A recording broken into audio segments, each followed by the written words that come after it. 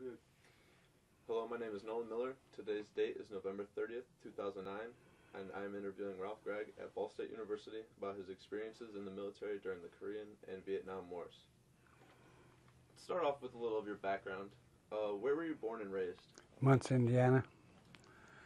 I went to Longfellow School in Central. And I went in the Army when I was 17. What year did you go into the Army? 1949. What was life like growing up in Muncie here at that time? The Depression is kind of rough. What did your parents do? My dad was a carpenter, contractor, subcontractor for roofing and siding on houses, and raised 15 kids. So you had 14 brothers and sisters. Did your mother do anything? Raised kids. As a housewife. So were you affected by the Depression a great deal then? Oh, not bad. We didn't know we was poor. We ate good. That was the main thing. Did you volunteer for service? Yes. For the Korean War? Well, I had to. At the time I went in, there was no war. It was just before the Korean War. What made you want to join the Army as opposed to other branches of the military? I had a brother in the Navy, and I don't know. It's just a patriotic thing to do. I wanted to go. What were you doing at the time you were enlisted? What really made you join? Well, I had no future, and I had quit school, and I thought I'd better do something with my life. Did you have any, or you mentioned your brother was in service. Did you have any other family members that were in service? Well, my brother's approximately 100 years of service between all our brothers. My oldest brother is in the Navy for 6 years. I have another brother retired from the Navy, and Golden, he's retired from the Army Navy. Another brother was in 6 years in the Navy, and I was in 20 years Army. Did those family members in service influence you to join? No, I was second one. My older brother went in, then I went in. There's 5 years between each of the boys. Did you have any grandparents or uncles that served in maybe World War I? No. I had a great-grandfather was in the Civil War. And I have a little bit of history, not much on him. When you joined the Army, did you have a plan for your future? Did you say you were going to enlist this long? I had no intention of staying in. I got out for a year, and then I went back in. Did you have any plans of what you were going to do after that? I worked at Ball State for 20 years, retired from Ball State. Can you describe the moment when you got your letter telling you where you were going? About 20 times. I wasn't too happy when I had to leave my family, but when I was single, I was happy to go. Of course, I didn't know what was going to happen when I went to Korea. But then I was married when I went to Vietnam. So when you went to Korea, where did you go when you first got there? Well, with Pusan Perimeter, we had 2nd Division. We relieved the 24th, and that was in 1950. And we went from Pusan Perimeter all the way to the Yellow River when the Chinese invaded, and I got a busted leg. And I went to Japan for 21 months. I was in the hospital for 4 months.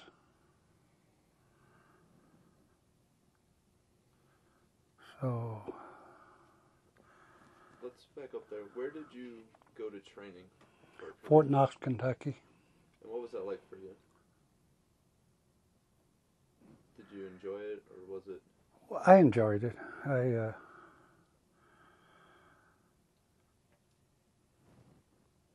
As a young man, that's just like a Boy Scout to me. Did you gain any knowledge that you say was useful in life outside the military? Outside? Like basic skills or mindsets? Well, I was a heavy equipment operator, crane operator, and I got my GED in the Army. What was daily life like during training? It was so hectic and fast, I really didn't have time to think about it. Do you have any specific memories from training that you can recall? 26-mile hike, full field pack. I always remember that. Did you make a lot of friends there? Did you say you had? Yes, we've had friends. We've had friends from New York to visit us. And we still visit a few friends that was in the service with. So did you all go to Korea together? Were you in the same? Oh, no. I met people in Germany, Fort Belvoir, so many places, a lot of them I forgot.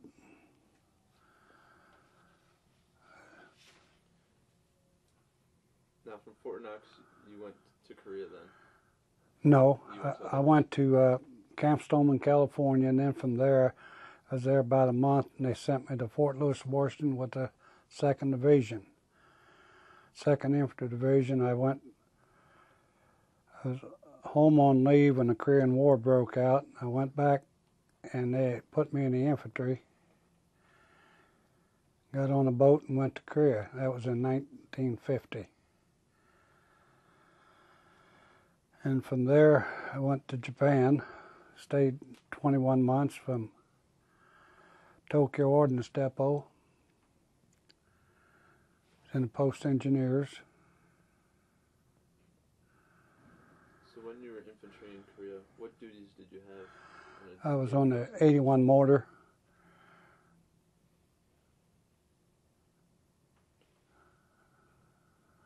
And did you see combat often? Yes, we was for about 3 months. Was it a regular occurrence, or was it just sporadic incidents? Sporadic. Would you describe what combat was like? No, How was your morale and the other soldiers around you in Korea? we had good morale. We was all buddies, worked together, slept together, fought together. Did combat have any effect on your morale? No.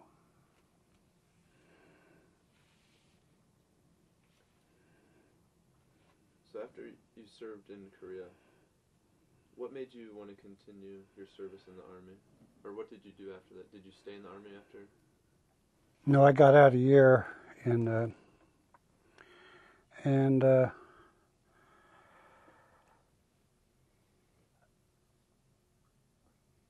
I wasn't too happy with my life, and I just running around. So I decided to go back in and made a career of it.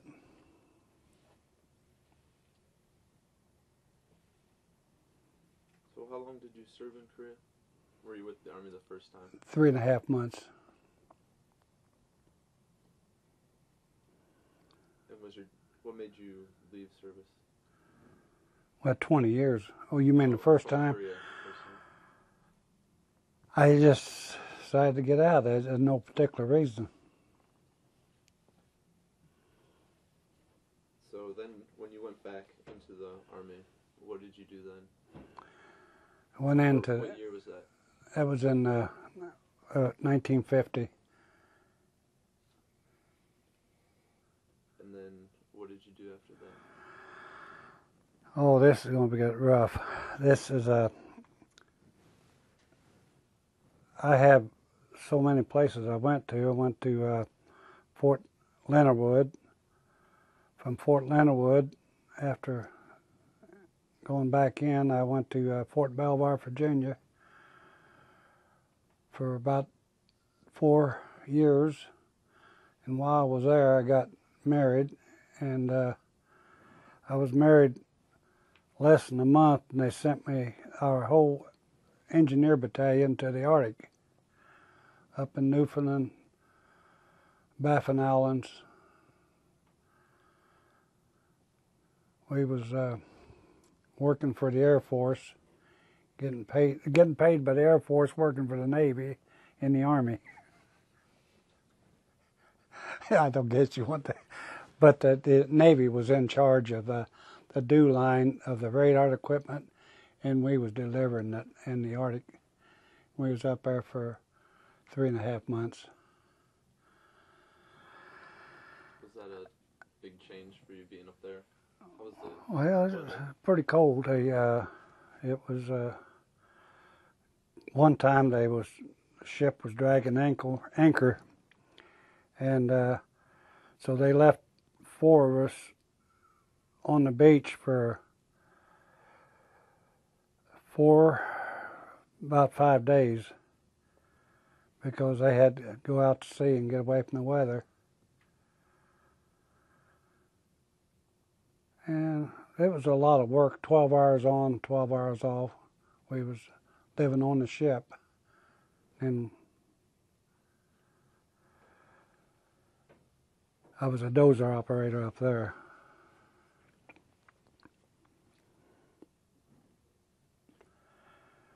From Fort Belvoir, I got signed to Germany.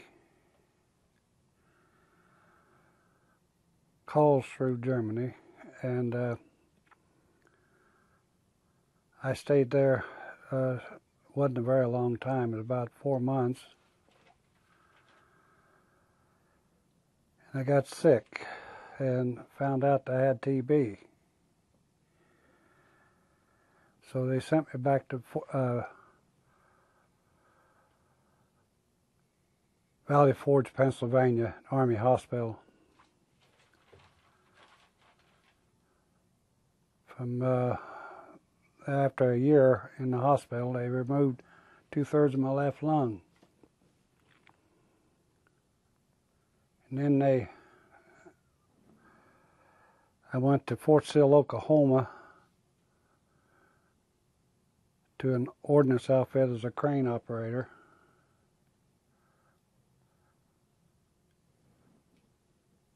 And was there 30 days. And the whole outfit moved to Fort Campbell, Kentucky.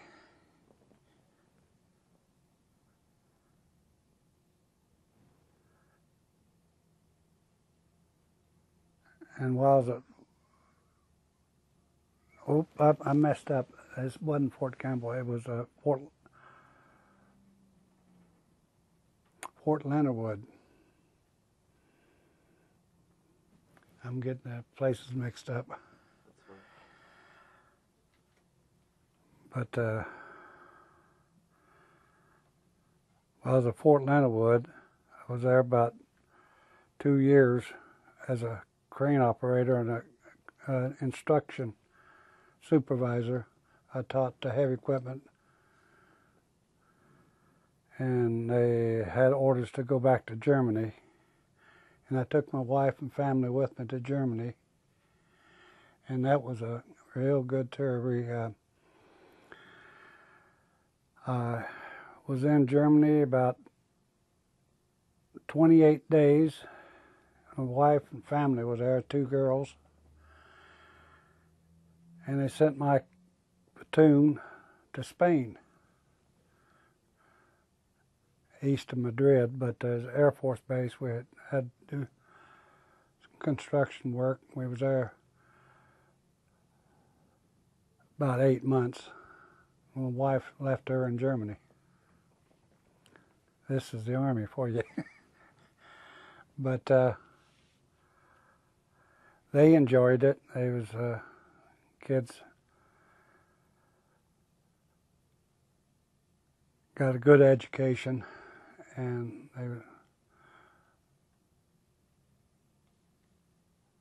well, we've seen a lot of things. We went to Austria, Switzerland, Sweden, Salzburg, Austria, places like that. How did you feel about all this constant moving? Well, it was kind of discouraging at the time.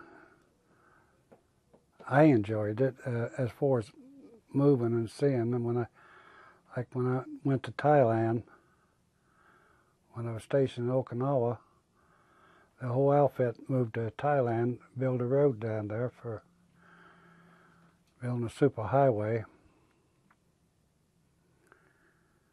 The government paid for it, naturally.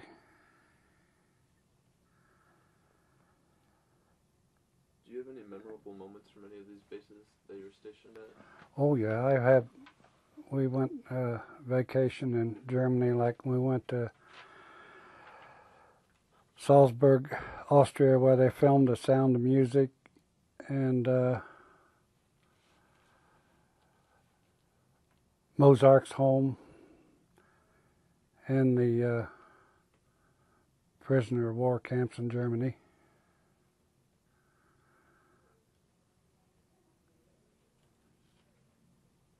Now, how did you become involved in the Vietnam War?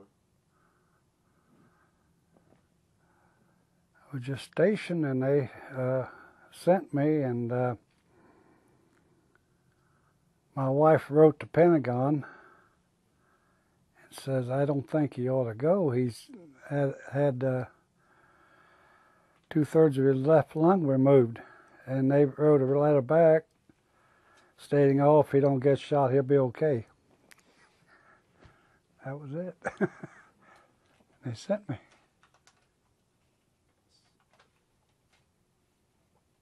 What was your impression of the war up until to that point? What did you think about the war before you? Well, I am very discouraged with the United States of fighting wars not to win. I think we should have fought, either stay out of them or go in them just like we did Germany and Japan, fight to win.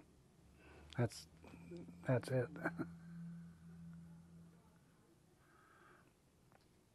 From what you heard before you arrived there, what did you expect when you were going to go Vietnam?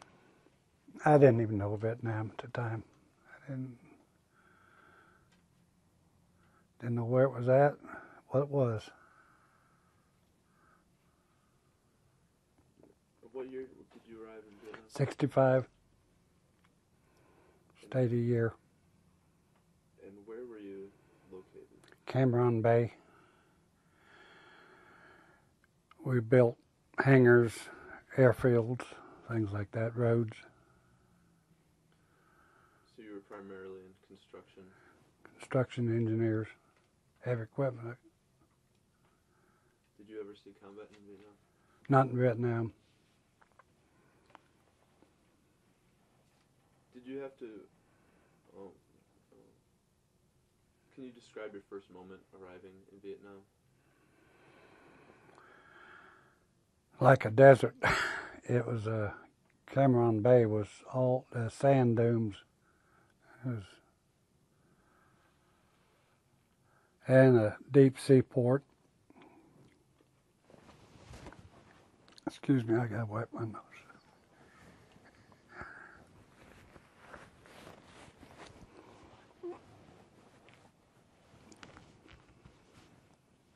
So on a daily basis, what did you do? We worked for about 10, 12 hours a day, and they wanted to get a carpenter, somebody had knowledge, carpenter work, so I built frames for the tents, and we put up all the frames for all the tents in battalion, and I supervised the building of those tents, the frames for them. Did you come in contact with soldiers that had faced combat? Yes. We had a few snipers in our company that one of the had a steering wheel shot too on his grader, but we was a pretty safe place in Cameron Bay.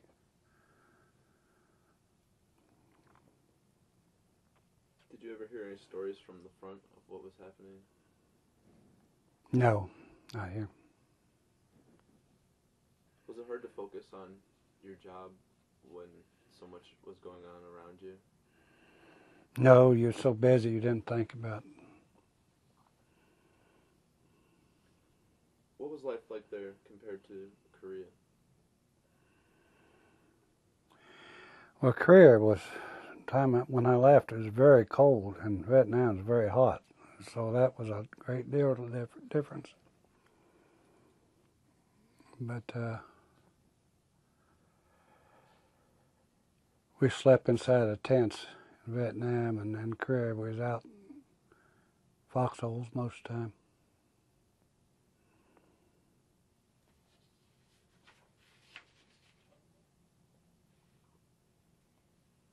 Did you have any free time or leave time? Vietnam, I went to Thailand on R&R. And what did you do there? I went to in Bangkok, went to a lot of the, I guess you'd call them churches here. There was monasteries and places like that.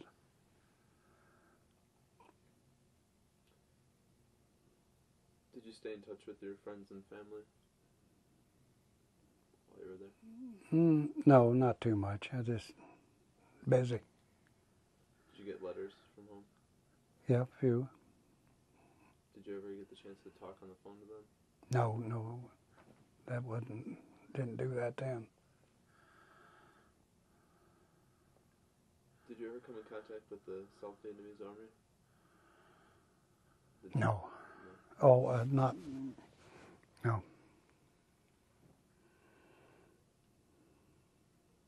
Did you guys run into any social problems in Vietnam? Or racism or... No.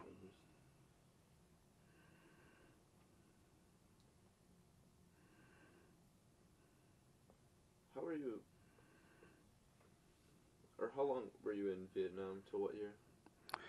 65 to 66. About 12 months.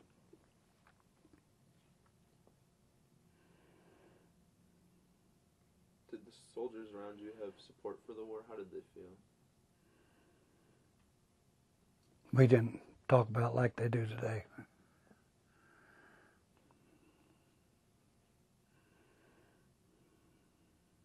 And what did you do after you left Vietnam? Or, I mean, when did you come back from Vietnam? In 66. And I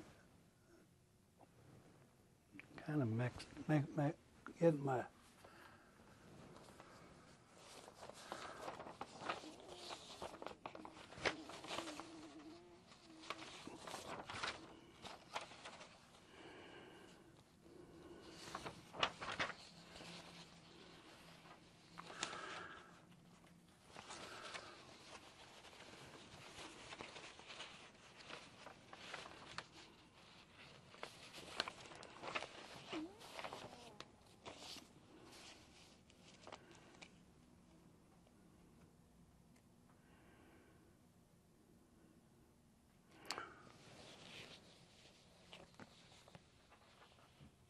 When I come back from Vietnam, I went to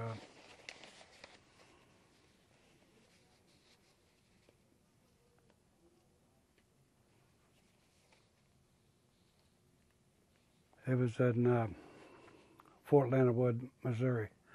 Taught crane and shovel school down there. Did you run into any conflicts with anti-war protesters? No.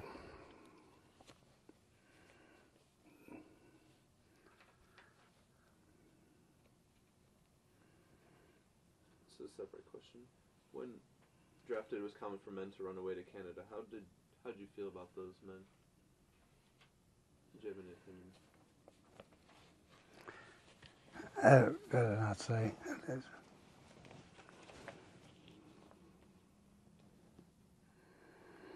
So you left service in 1970.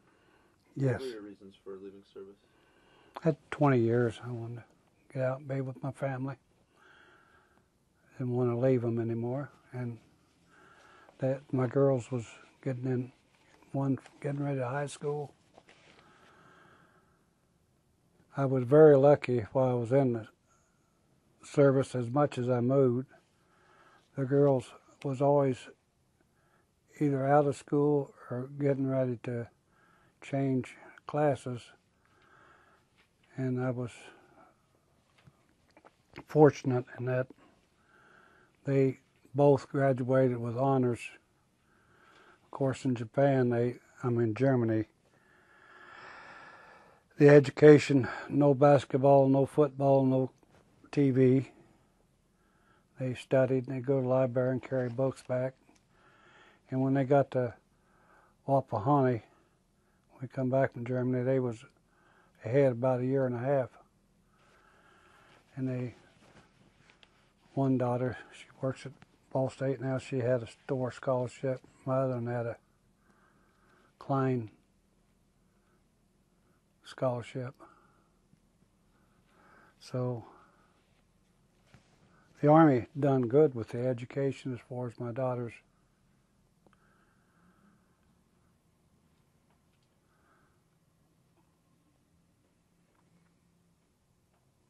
I noticed you had several awards or... Yes. Can you talk about those a little bit?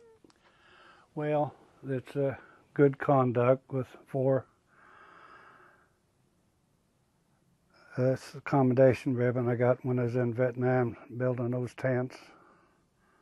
UN, Korea, or Vietnam here, the UN here. And it's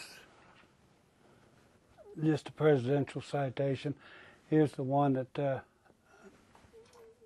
means a lot.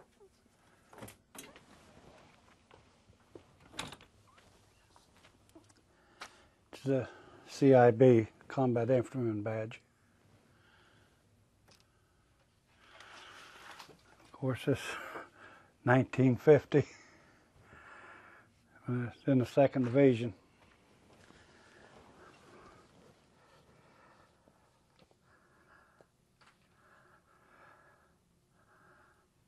How did you win your Bronze Stars in Korea? Those are not Bronze Stars as you're thinking of them. They're each different battle. The first battle was Pusan Perimeter.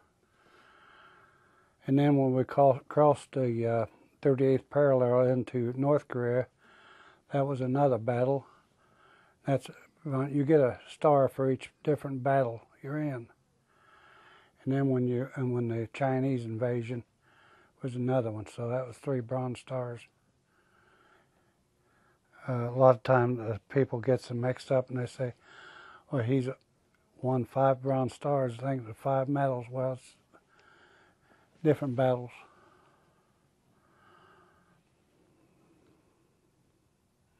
After you exited the Army, how was adjusting back to normal life? I had no problem. What kind of reception did you receive from people that you met from all your service?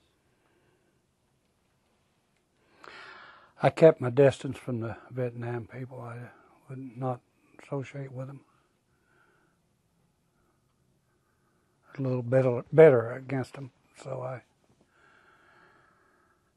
as I said, I think we should have went in there to win or stayed out.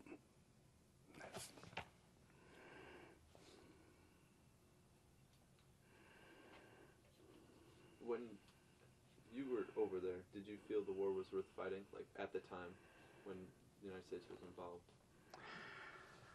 I was just done my duty. I didn't have, that wasn't for me to decide.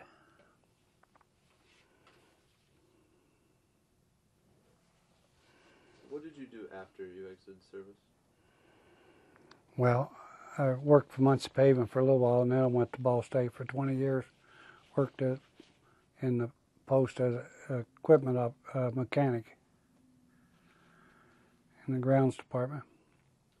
Did your military experience help you in that field? That was the reason why I got the job, was in the transportation section, mechanic. And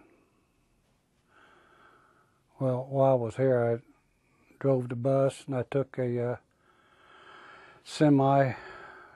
I had a license. I took a semi and went up to Pennsylvania, brought back 4 Jeeps for the post that was donated to Ball State, I mean. And then I drove a semi, picked up Emmons Auditorium, a theater, and took them up to Michigan, unloaded equipment, come back. But that was just some of the things I done through the transportation department.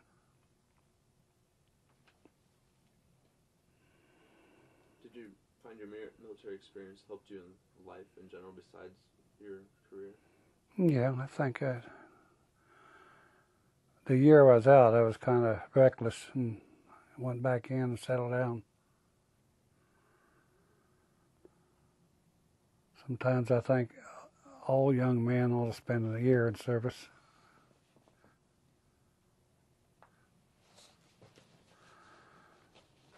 Did you learn any lessons from the service that you want to talk about?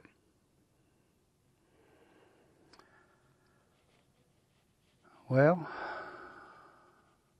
I had a lot of experience on heavy equipment that I would have never had. And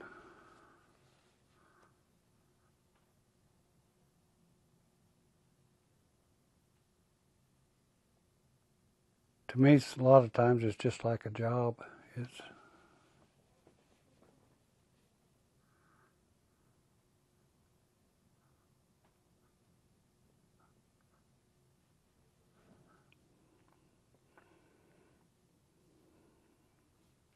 How did you feel about events that were happening in the United States towards '68, like Martin Luther King assassination and Bobby Kennedy?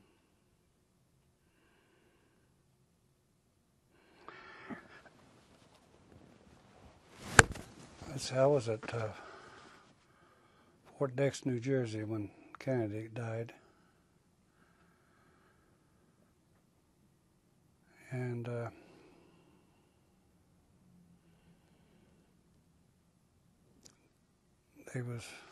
we had a lockdown for a little while post, and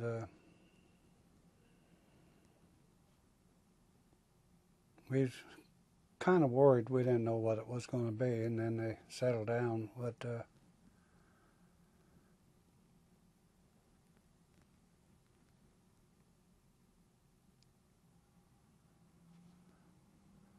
I didn't think too much about it because I was just a young person, and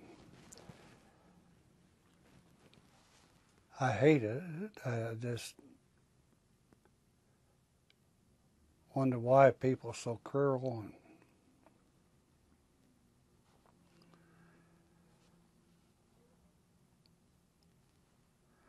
it's kind of a hard question to answer.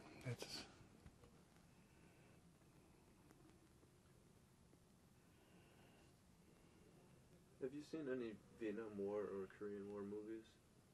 Oh yeah, I see them all. History Channel. Do you think any of those movies accurately portray what it was like? Not too much. Some of them, but most of them are glamorized. Mm-hmm. What did you learn about yourself in the military?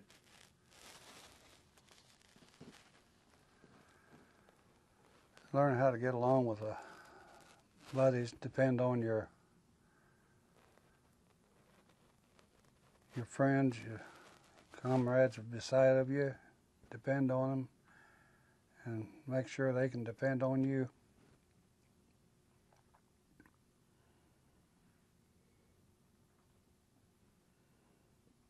How did the service, or your service during wartime, change you?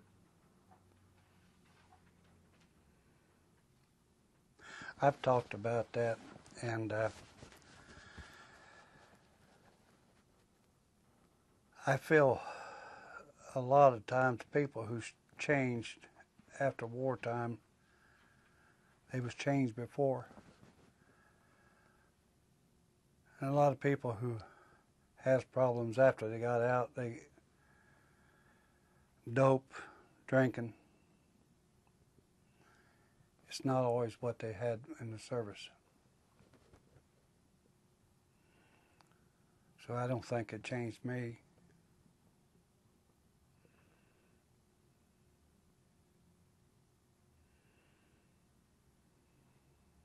Did you ever have any problems after you left the service? No.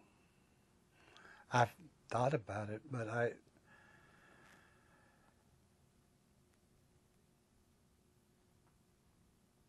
one thing, I go to Harris Chapel, Nazarene Church, and go there every 3 times a week. I believe in the church, I believe in God. And I don't like people to make excuse for themselves. When it's a lot of other things, they're just using it as a crutch.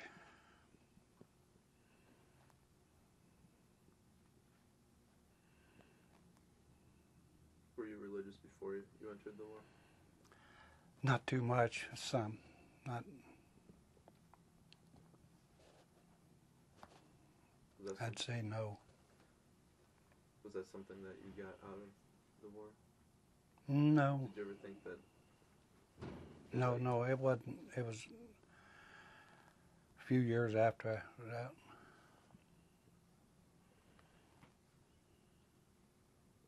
What would you say to someone who's in the military now?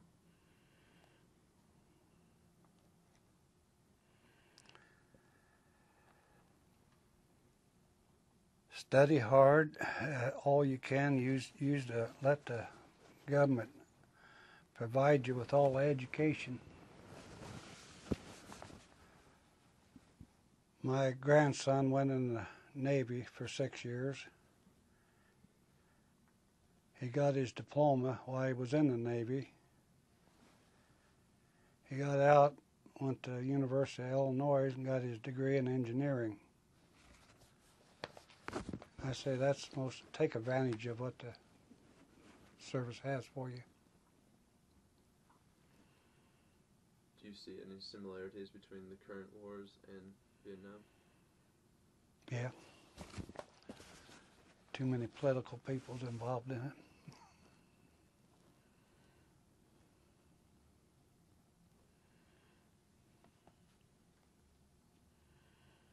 Is there anything you may know about your experiences that I haven't asked yet? Do you want to talk about any specific topics or events that happened? No, just as I said, that anybody going into service, they ought to take advantage of what the service has to offer them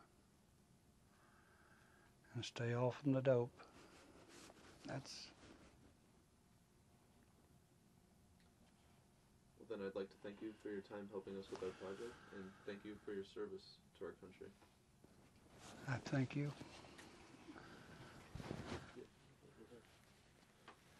It was one thing more. When I retired from Ball State, I went to American Legion, and they asked me to be on the honor guard. And I was on the honor guard for 11 years. And we have done 170 in 1 year. So approximately 1,500 funerals that I've been to, and it's an honor, and yet it does get to you after a while. And I last week I gave it up. Thought that was enough. Let some of the younger guys take it.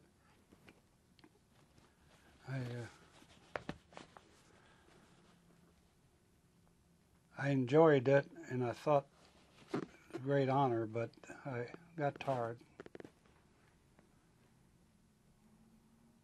Went to just about every graveyard in Delaware County. I've even went to Ohio, funeral in Ohio.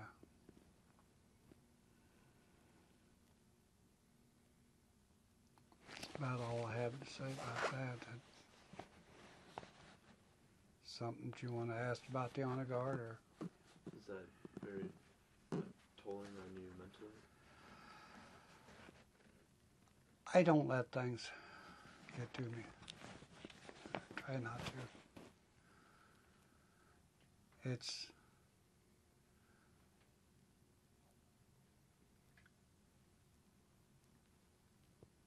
when the tap's played, I always have a little feeling, but try to show appreciation for the people who's there.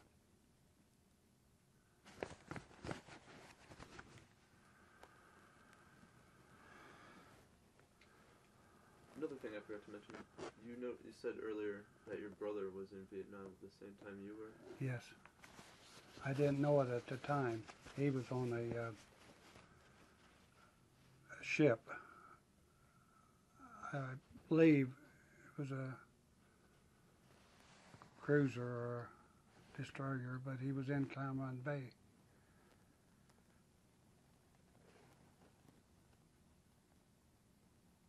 And I think he was involved in storing of Agent Orange, so it might have been where he got sick.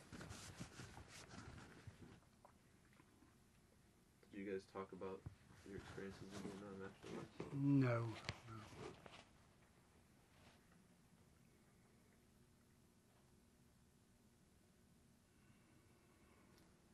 We joke a lot, but there's Marines, Air Force, and Army, Navy, and we have our little thing going as far as a canoe club and things like that. We teach each other, but we have great respect for each other at the same time.